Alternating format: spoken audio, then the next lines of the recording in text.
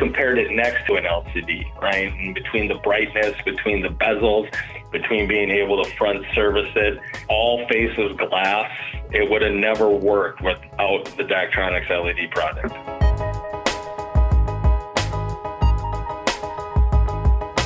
Hello and welcome to the Daktronics Experience Podcast. I'm Justin Oxner here with Matt Anderson. Today we're joined by Jeremy Schneider, sales engineer at Intereum. He's going to talk about a recent installation at Graco, what it's like to work with Daktronics, and other applications he's seeing for LED displays.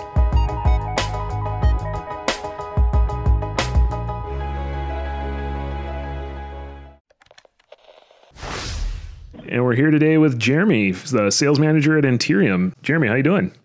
Doing well. Thanks, guys, for having me. How are you? We're good. I'm good. I should speak for myself. I'm good. How are you doing, Matt? I'm doing good, Justin. Thank you. And Jeremy, could you tell us a quick introduction of yourself and Intereum and what kind of work you guys do? Yeah, Intereum is a workspace solution company. So we are one office, locally owned, locally headquartered here in Plymouth, Minnesota. We specialize in workspace solutions, so that includes furniture, audio, video, and a modular wall division. We have a vertical in corporate, healthcare, K through 12, which kind of touch all the gamuts. The big thing with Intereum's workflow is that we are able to be turnkey for your more corporate office, healthcare offices from beginning to end, from the design of your project to the implementation, the installation, and the day two is kind of who we are. Started in 1995 and was an amalgamation of facility systems and work sites. And I introduced the audio video division with the IT director at the time, Mark Lawrenson, in 2011. So we're here in 9 years, almost 10, in audio video that we specialize in. And I think the current count, we're at about 20 folks that specialize just in audio video, and we have around 150 people here total. Oh, wow. I mean, even in the time you've been there, has that been... have you guys always kind of had that same focus, or has it kind of grown over the years?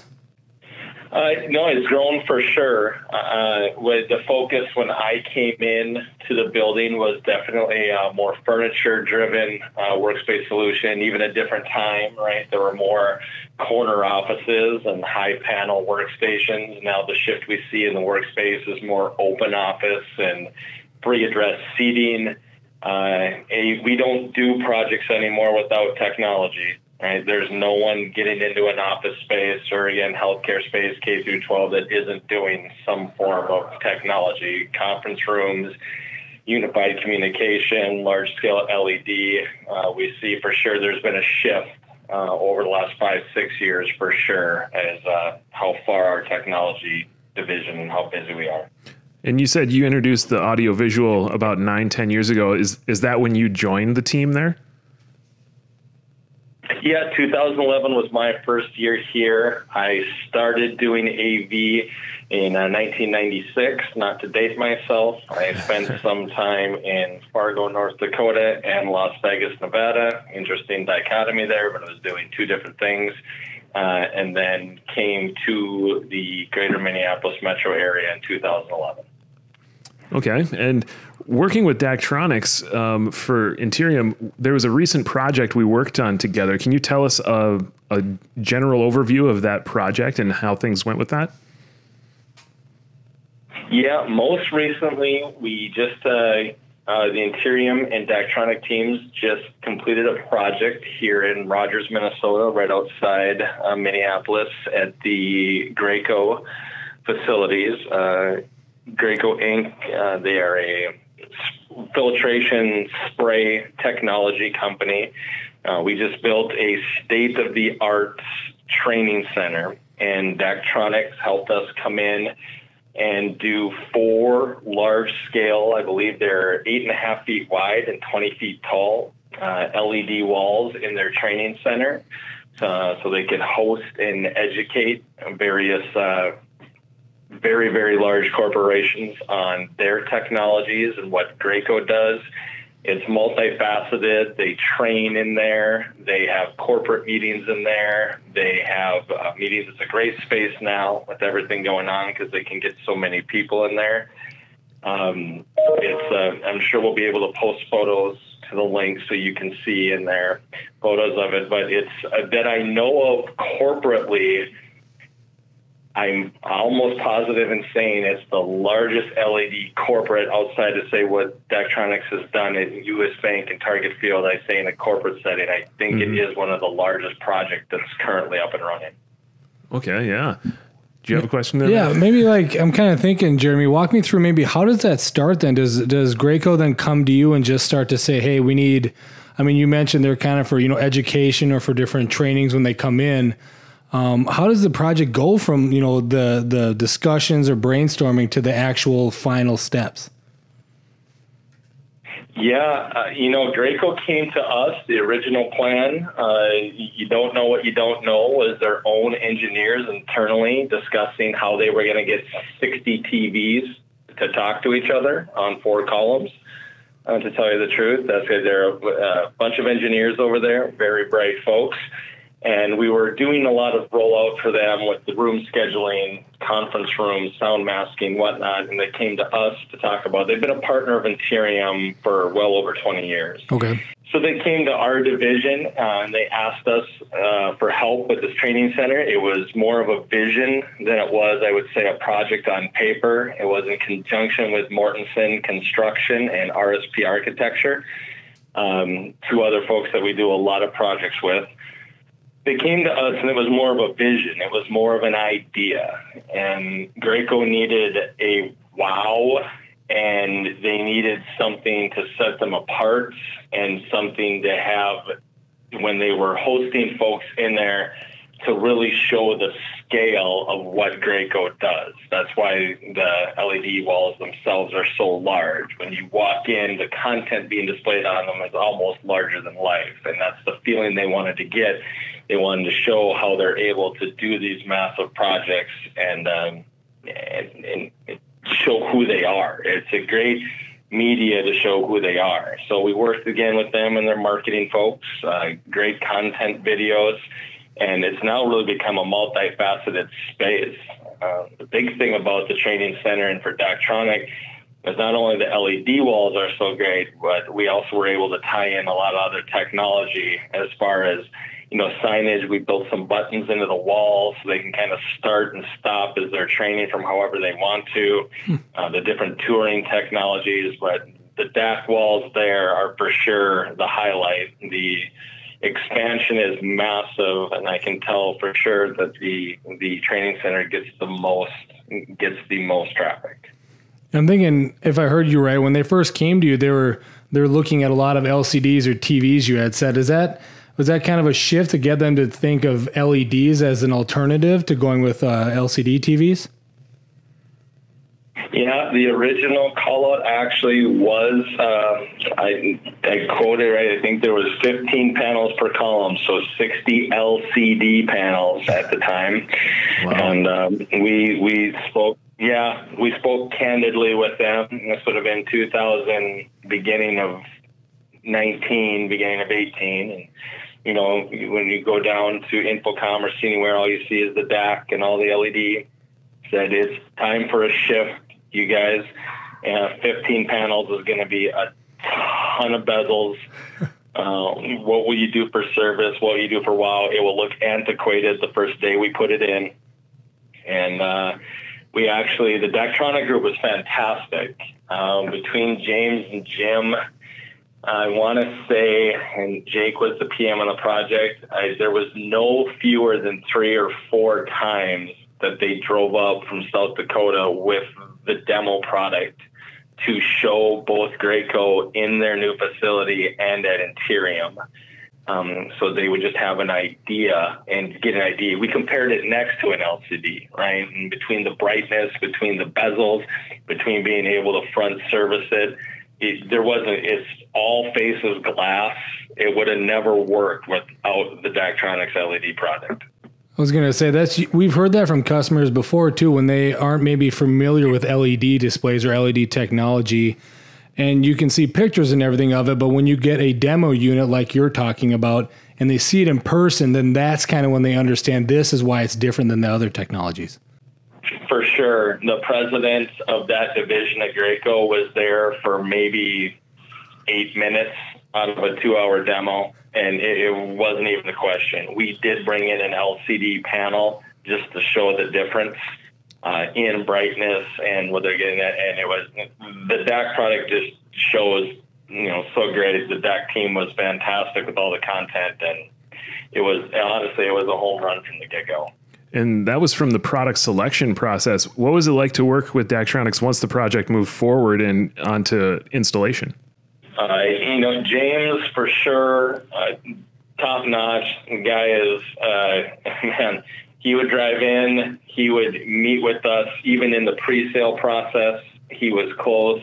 It was important for Graco to have that connection with Daktronics too. They have a large office in Sioux Falls. There's a South Dakota connection there. Their engineers were familiar with DAC.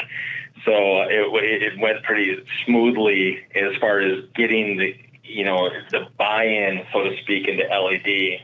James really went out of his way on the pre-sale side to make folks comfortable, to get demo units, talk about warranty, service, just from the sales side. But I will tell you, we've worked with other folks in the display world, and Daktronics, it's not even a tangible number I can give you at how much above and beyond the DAC team went on this project.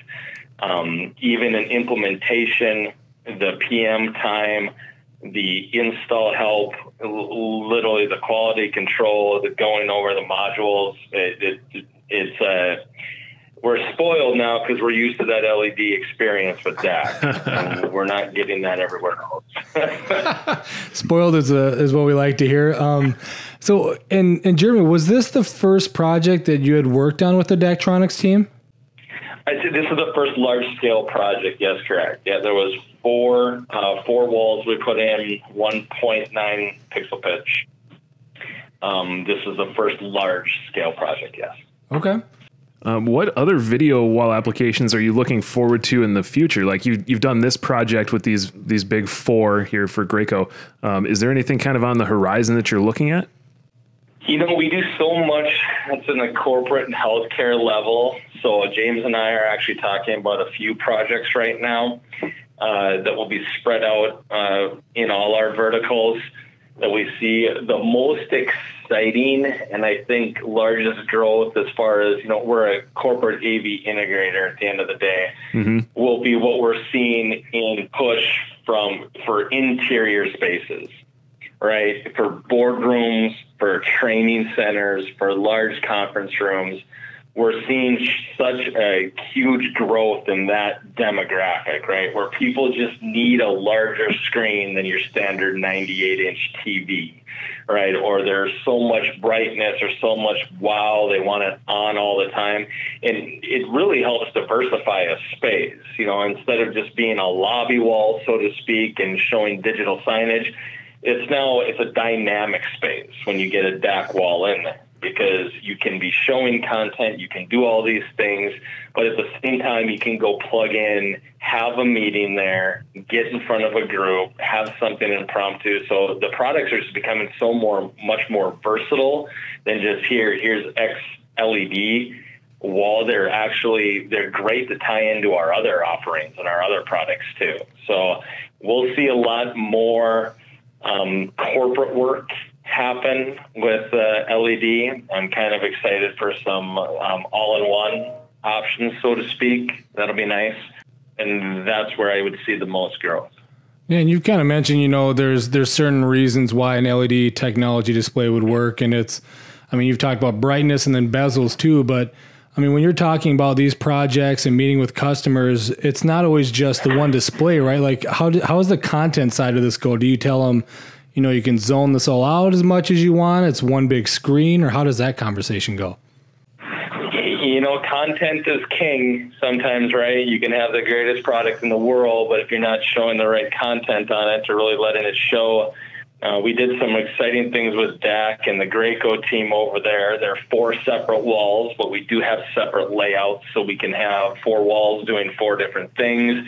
We can actually blend content across all of them. We can stagger it, so it seems when you're walking from one end of the training center that it's kind of following with you. Content, very diverse. I mean, that's what's great about the DAC platform too. It's such an open platform, right? You can plug whatever you want to as far as signage and content into it and any sources. That's a huge thing for us, and we'll be moving forward too, is that the platform for DAC is so open. And I like that you said content is king, because we had examples in the past where a customer will remain nameless, is put in a new display, and then they maybe just do, like yellow text across it, and that was it kind of thing. And then that's where our creative services group usually comes in and tries to help them out and say, hey, this is capable of so much more. So it's a lot of like what you said. You can have the greatest display in the world, but you need the right content and engaging content on there to really get that wow factor. Yeah, couldn't agree more, right? You see it, we have 4 20-foot tall walls, right? And, depending on the resolution of the content, the walls they're such a wow and they're so awesome, right? But the original content we went back with the Graco team and updated things, as far as resolution and whatnot, because it was such a wow, right? Now it's 20 feet tall and it's right in front of you. So it for sure drove some of that. Yeah, I'm curious, what have you seen as some of the most interesting content people have put on these types of displays in these applications? The folks at Graco show a lot of videos about their product, show a lot of things for spray and filtration. We see a lot of the Vikings and the Twins do a great job, right, of developing content and having the great audio, the high-res stuff. They have the Minneapolis Miracle. They're going all the time against the Saints, like blasting that everywhere. So Yep. Some of that content is me. Yeah, Matt likes that one for sure. Yeah, I'm a big Vikings fan, so every time I hear Minneapolis Miracle, I get a smile on my face. So. Yep. We only needed it for 2 more weeks. So you're looking and seeing all these different applications. You've listed plenty of different ones in corporate settings and different settings where people are looking to go LED. Is there any other like LED applications out there that you guys are certainly looking to implement LED in any given space? Auditorium spaces have become, we deal with mostly interior. And what we're seeing right now is public spaces, lobby spaces, auditoriums. All those are becoming now a realistic play in LED. People are used to seeing it. People want the wow, makes it into a meeting space. And then again, the boardroom conference room application, that's probably our largest growth area. And I'm thinking, you mentioned spoiled now since this project and working with Daktronics and the Graco one being such a success, you're being spoiled and you get more excited. Does that kind of make you think differently now of other projects you go into, knowing that something like really cool and unique like this was pulled off? Completely. We've been invited to projects where they use antiquated technology, whether it be LCD display or even projector. We lead now because of this experience with Daktronic and LED. We want to be known as not just the partner that brings in X solution in to get to the table. We want to be on the forefront. We want to be about change and driving this. So for sure, the experience with DAC and just the wide range of DAC product has helped us be very diverse in the projects we're able to be involved with too. Yeah, definitely. I wanted to thank you for coming and joining us today. It sounds interesting of what you've got going on, and I'm really interested to hear about what some of the things you and James might have coming up in the future. So we'll definitely keep an eye out for that. But thanks for joining us today and sharing about Intereum and how Daktronics has worked with you. Appreciate your time. Thank you for having me. All right, thanks, Jeremy. Thank you for listening to this episode of the Daktronics Experience Podcast. Please subscribe at your favorite place to listen to podcasts to keep up with our latest episodes.